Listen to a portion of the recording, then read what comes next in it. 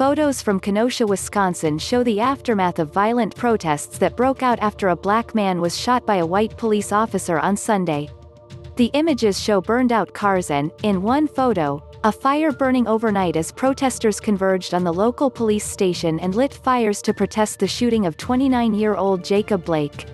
One photo shows a vandalized business in the small city, and another shows a woman standing next to a burned-out car holding a sign that reads, "God plus law plus order," with an American flag and a church visible in the background.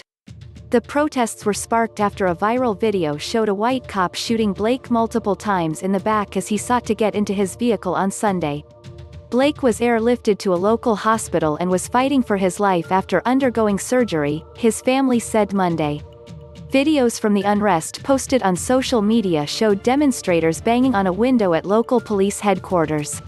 One cop falls to the ground after he appears to be hit by a flying object, while protesters lit dump trucks and garbage trucks on fire. Police used tear gas to try to disperse the crowd.